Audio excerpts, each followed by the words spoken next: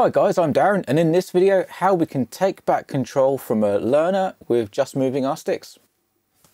This video was a user request from a few people on the YouTube channel, so I thought I'd make a quick video showing how to do this. What we're going to do is, we've got our trainer function set up as normal, and what this will actually allow us to do is activate the trainer with a momentary switch, and then we just need to move the control stick to take back control from the trainer. Now we could use some more logic to use a regular switch rather than a momentary switch, so I'll show how to do that towards the end of the video too. But let's head over to the desktop and get started. So this is just the trainer model from the last video, and I won't go over how to set up a trainer from scratch again, but just to show you the current settings on this, let's pop into trainer, and you can see I've got it on master. It's not set to wireless because the last thing I showed was using a cable. And the trainer switch is set to SH. So when you hold that up, they're in control. When you let go, they're not. And that's indicated by that little icon at the top there. But what if we don't want it to work like this? What if we just want to hit a switch to give them control and then let go until we need to take control back? That's what we're going to look at right now. So let's back out of this and we're going to go into logical switches. Now the first thing that we need to do is create a latch so that we actually have a state that the trainer can use to decide whether it's on or off. So let's call this trainer latch. And what we're going to do is set this up to a sticky. Now for the time being, we're not going to set up the off condition because we haven't written that yet, but we're going to choose an on position. So this will be a momentary switch. So we have one to choose from here, or we have two on the back of the radio. So just hold the one that you want to use down, click return, and then let go. So you can see when I push the switch in, this lights up like a bolder blue color. So that's our on condition. So we're going to come out of this. And now what we need to do is set the off conditions because we just want it to be when we move our sticks. So we're going to add another logical switch here, and what we're going to do is call this detect, and let's do aileron first. And what we're going to use is what's called a delta switch, and this is when something changes by a certain amount. So what we want to do is pop down to this little triangle inside the lines greater than X. So what this will measure is each direction. We're going to set this up on the aileron. So just move your aileron, and what we're going to do is give it a value of, say, 10. So when it's moved by 10, it will activate. So if I move that, you can see it's blinking on and off, but that doesn't matter. All we need to do is detect that it's been moved. But what you need to decide is how you want it to detect. You can see if I move the stick quick, it's flashing up green. You don't need to worry about it staying solid green. We just need it to flash up. But if I move it slowly, it's not detecting. So you can adjust the check interval. So if we lengthen that to twice as much, when we move slower, it should still detect, which, yeah, you can see I'm moving slower and it is still detecting. So let's try half a second, because at the end of the day, we just want it to detect. So yeah, you can see that's moving it slower, it's detecting now. So that's probably good for us. And we need to move that minimum of 10%. So little tiny movements in the middle, no matter how quickly I do it, it's not affecting it. So it needs to go that sort of 10% either way. But once it does, it detects. So there's one more thing we need to do. We can see that our detection is working fine, but there will be a problem at the moment if we connect up to a slave radio. Because if we activate the trainer and the slave moves their stick, it will get detected. So what we need to do is pop up to our source for aileron, and we're going to hold down the enter button for a long press, and then we're going to make sure to check the box that says ignore trainer input. Once we do that, we can return out and we're ready to continue with the next step. So what we want to do is copy this logic switch for the other inputs. So what I'm going to do is just click enter and go down to clone, and I'm going to long press to edit the clone.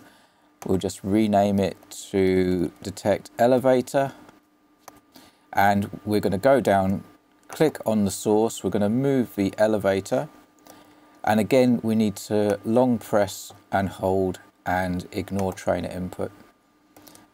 And last but not least, we're going to do exactly the same for the rudder.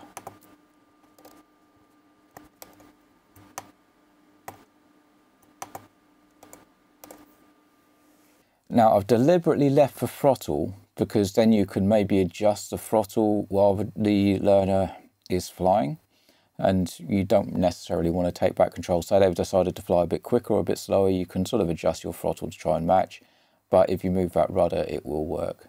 So we have our three conditions now, so we need one final condition to tie them all together. So let's add a final logical switch, and we're going to call this detect gimbals. And we're going to use an OR condition here. And we're going to set our first value to logical switch. And we're going to do detect aileron. The second value will be again a logical switch. And this time detect elevator. And I'm sure you can guess the third value. Now, if you don't know already, you can see this little plus here. If you click it, it will give you the option to add that third value. So now we're going to go into logical switch and we're going to choose detect rudder. Now that's it. So now if I move any of this, elevator, aileron or rudder, you can see that this logical switch is activating. So now all we need to do is go back and edit our trainer latch.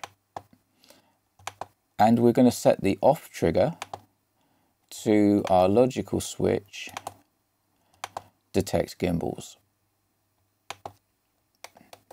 So now if I activate it, we can see it's activated. If I move the gimbal, it's deactivated. So that is our switch working.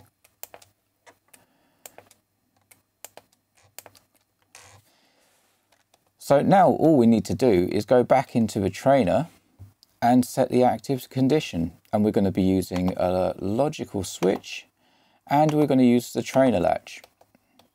So if I click the momentary switch, we can see the trainer latch is on. We have our little red light, and as soon as I move a control, the red light goes out, and as does the trainer latch. So that is now working with a momentary switch to turn on the trainer. But what if you wanted to use a normal switch? We can do this in exactly the same way. So let's pop back into logical switch, and what we're going to do is create a new one and call it trainer on. And again, we're going to set up a delta. Next, let's choose the switch we want. So we'll go for SA for this example. And now we just need to set a value. Now the switch is 0 to 100% and either way. So if we set this to 50, that should definitely capture the 100% movement. So now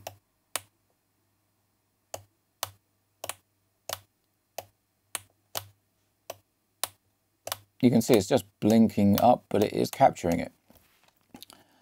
So now all we need to do is go back into our trainer detect, and all we're going to do is change the on trigger to a logical switch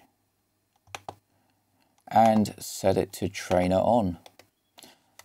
So now if we move this switch, trainer's on, move the gimbal, it's off, move the switch again, it's on.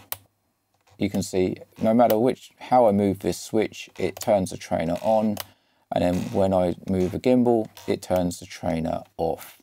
But there is one other thing we can do, because what if we also want to have the option of turning it off from the same switch? Again, this is really simple. All we're going to do is edit our detect gimbal, and I'm going to rename it to detect trainer off, because now we're going to be doing more than just the gimbals. So we have our detect trainer off, and all we're going to do is add another OR value.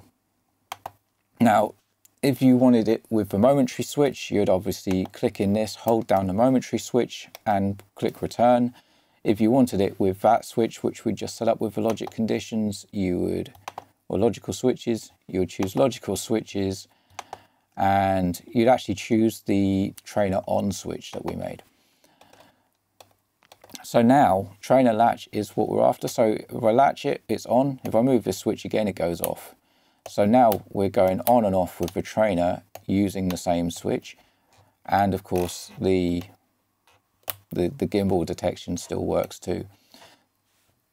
So that's how you can do it. So you can turn the trainer on and off with the same switch, or turn it on with the switch and have it off with the stick movements. And just for completeness, let me just show you that with the momentary switch. So all I'm going to do is change trainer on to the momentary switch. And then we're going to go back into trainer detect off and change this one to the momentary switch. So this top one here is what we want to look for. So it's on, off, off.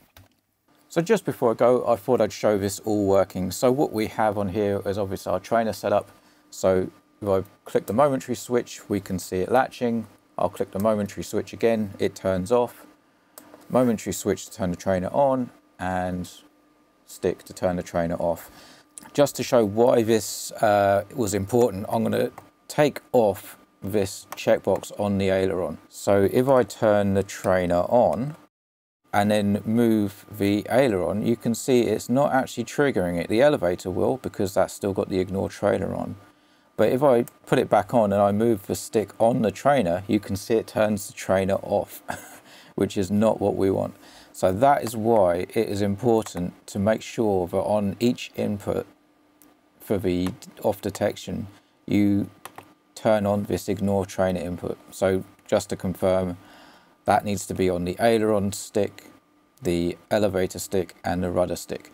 So now if I turn the trainer on, whatever I do on here is not going to turn it off. But we can see as soon as I do that, it switches the trainer off. So just to show this all working properly, we're going to go into the outputs. So I've set the trainer up, I've got the Bluetooth connected, so it's all working there.